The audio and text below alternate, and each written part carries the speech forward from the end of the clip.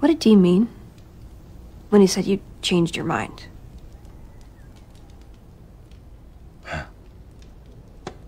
So a while back, we had a chance to close the gates of hell. And in order to do that, I would have had to die. And I was okay with that, and I am okay with that, but Dean was not. And so he saved you. Yeah, he saved me.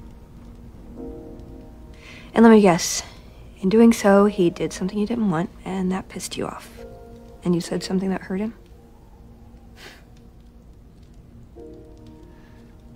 Yeah, that sounds about right. Brothers. You know, I haven't been a hunter for very long. It feels like this is a life. Mostly ends in Sophie's choices, death or tears. Usually all the above, huh? How did this become my life? I mean, I was gonna own my own startup, marry ScarJo, invent something cool. Now I'm just happy to be alive. You know, when Dean came to get me at school, I told myself, one last job, you know, one more job. And then when I lost Jess, I again told myself one more job. It was always one more job, you know, and one more job and one more job. And then I was going to go back to law and to my life.